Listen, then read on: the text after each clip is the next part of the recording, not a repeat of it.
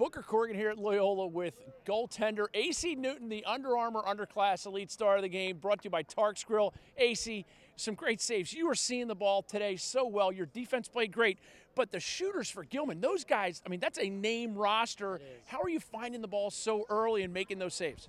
We came out here early with early practice today at 10, and so that definitely helped start the game well. And I've been trying a new thing actually with the higher crease, so my goalie coach has really been piping me on that. So felt good. Who is your goalie coach? Troy. I just call him Troy. Troy. That's no, fine. Coach Yeah. Troy. That rocks. Cole Corrigan's a goalie here at Loyola. Is he? 7th grader. Wow. I want to talk to Coach Crawford about why he's not getting any time. I want to grab Coach Crawford here real quick, just to talk about playing time because we're. He could have. Yeah. I mean, were you ever limping at all? Hey, Coach, real quick, I just wanted to get on the record. I was talking with AC, and I mentioned that my son's a goaltender here at Loyola. I want to talk about his playing time. You know, he hasn't played in any games yet.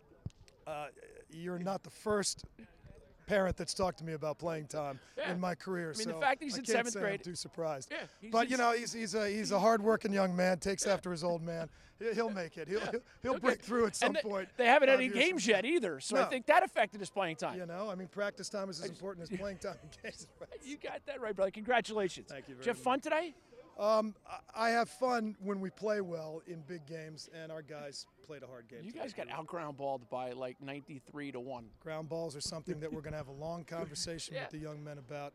We were not stellar in the ground ball category. But that's today. A good team. It's a very good team. They're going to pick up ground balls. They're a very good team, and they're opportunistic. And when they get a second chance, they're going to bury it. And we gave them some second chances, and to their credit, they put them away. Yeah. And AC played pretty well. This guy, there's a reason why he's going to Brown. He's not only a smart guy, but he also is a hard-working guy, and he's a hell of a goalie. And I think Brown's going to love having him. I hope Lars Tiffany's going to watch this interview. All right, Coach, thank you. We're going to get back to AC. And that was not Coach Crawford hijacking. It was me hijacking Coach Crawford to just have some fun because he loves CUDA. AC. Now, the challenge of goaltending, here's one of the things I talk about. I coach Connor Moran in the summertime, and I talk with the goaltenders all the time about the tone that you speak to your defensemen with.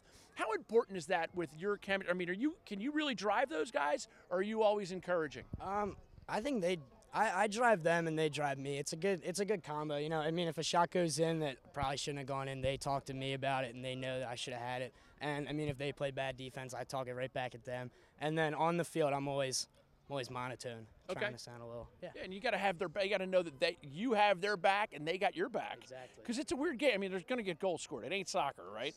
No.